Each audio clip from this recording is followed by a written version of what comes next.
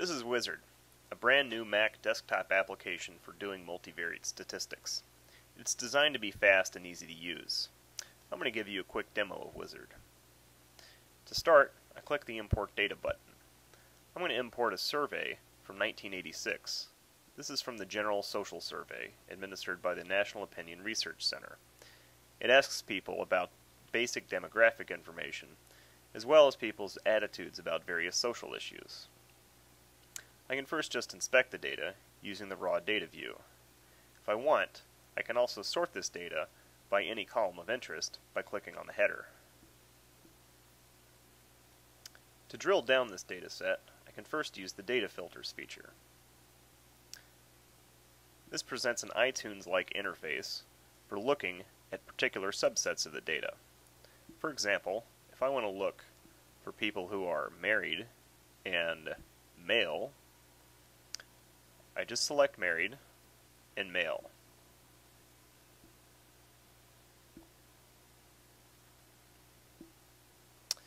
When I want to see some pictures that summarize the entire data set, I click on Summary. From here, I can choose any variable of interest and get a nice picture. For example, if I click on Marital Status, I get a pie chart of the marital status of all people in the data set. On the left is a pie chart of the people who actually appear in the data set. On the right is a pie chart that applies statistics to tell me about the underlying population. These are the lower bounds of a multinomial confidence interval. The white slices, in essence, represent the amount of statistical uncertainty that there is given the size of the data set. If I increase my confidence level, the sizes of those white slices also increases. If I use a low confidence level, the size of that statistical uncertainty is much smaller. At the bottom I see a bar chart of the same information. I can either view the raw counts, or I can view percentages, or I can view the confidence bounds, which corresponds to the multinomial confidence interval on the right-hand pie chart. For example, according to this analysis, between 53.6% and 58.7% of people in the population that was surveyed is married. With Wizard, I can get similar summaries of any column in the data set. Wizard's very fast, so it takes almost no time to generate these pie charts. If I look at a variable that's really numeric and not category data, I might want to uncheck this box and treat it as numeric data rather than categories. In this case, I'm presented with a histogram instead of a pie chart. This variable is the highest year of school completed, so it makes sense to treat that as a continuous variable rather than a category variable. If I want to see how two variables interact, I simply click one variable on the left and another variable on the right. For example, I can see how education varies by marital status. I have a number of options for viewing how these two variables interact. I can either see a histogram, a visualization of the confidence interval, or a box plot, which shows me the lower quartile, upper quartile, median, minimum, and maximum. At the bottom, a statistical test is performed which tells me whether the two variables are significantly correlated in the statistical test that's performed. In this case, an ANOVA test was performed to see whether the average level of education varies by marital status. The bottom line tells me that it is, with a p-value of less than 0.001. In this way, I can quickly see the interactions between any two variables. In the case of two category variables, a chi-square test will be performed, and I can see this pie chart broken down by the variable on the right. For example, if I want to look at labor force status broken down by region, simply click labor force status on the left and region on the right, and I can see this pie chart stretched out and broken down by region.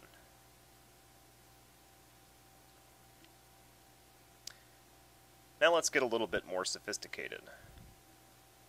I want to try to build a multivariate model that explains one variable as the outcome of a number of explanatory variables. For this example, I'm going to choose political party identification. Before I go any further, I notice that there's a small subset of people listed as other party. I want to exclude them from the analysis. To do so, I'll control-click political party ID and click Define Missing Values. I'll say that if the label is equal to other party, I want to treat that data as missing.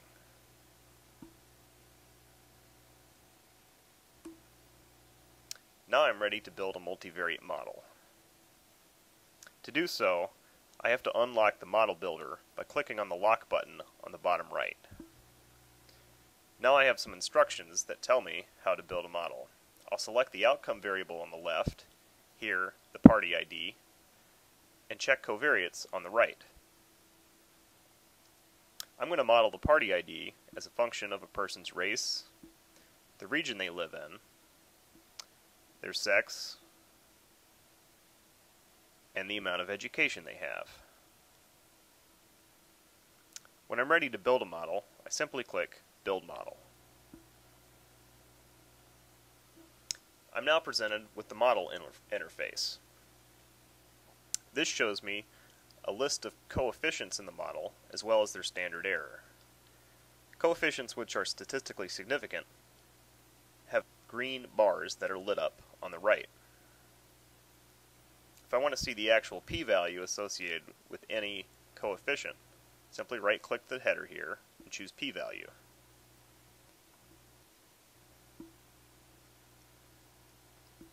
At the bottom is a visualization of the coefficient along with the standard error.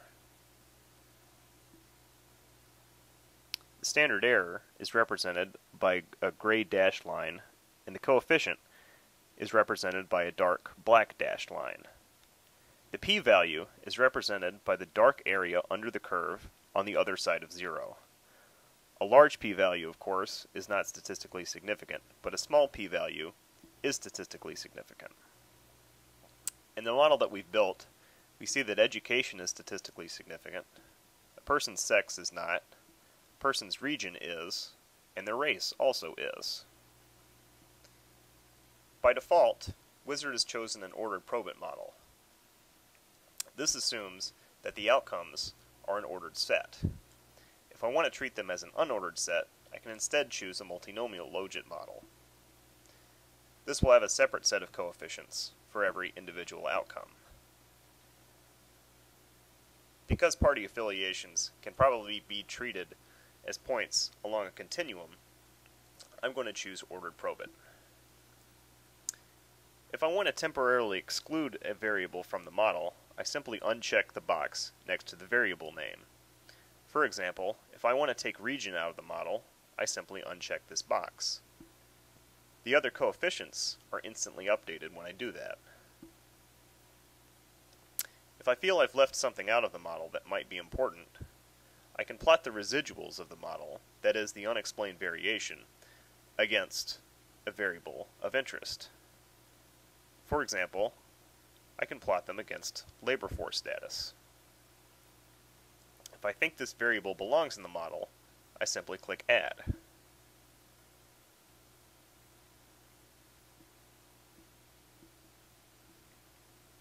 Of course, it can be hard to interpret these coefficients without knowing quite a bit of math and being able to work it out in your head. Wizard is here to help. Now I'm going to click the Predict button to see what this model actually means. With the Predict interface, I can simply fill out the form and get a concrete prediction. For someone who's white, lives in New England, male, with no education, working full-time, this model predicts that this person will be a strong Democrat 32.8% of the time. If I want to choose another set of values, I simply use the controls on the right. I can make a black person who lives in the South, who's female, with 12 years of education. According to this model, this person will be a strong Democrat 45.1% of the time. I can choose other outcomes to see what the associated percentage is. This person, for example, will be an independent 7.6% of the time. On the bottom right, I see how this outcome varies by the selected variable. For example, I can see how this number varies by education level. In this case, the percent of the time the person will be independent goes from a predicted 4.5% to 9.7%.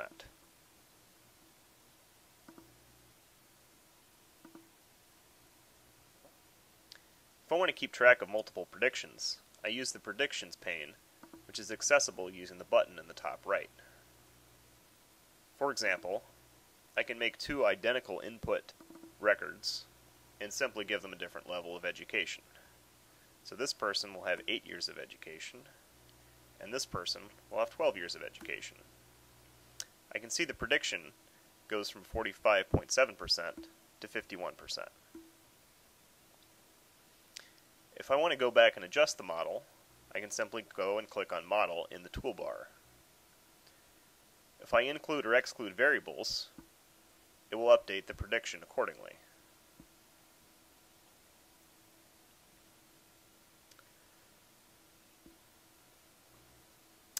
That concludes the summary and quick tour of Wizard. There are a lot more features in the program, but I hope this has given you a quick overview of how easy it is to use Wizard to do statistics for yourself and analyze data without relying on a professional statistician.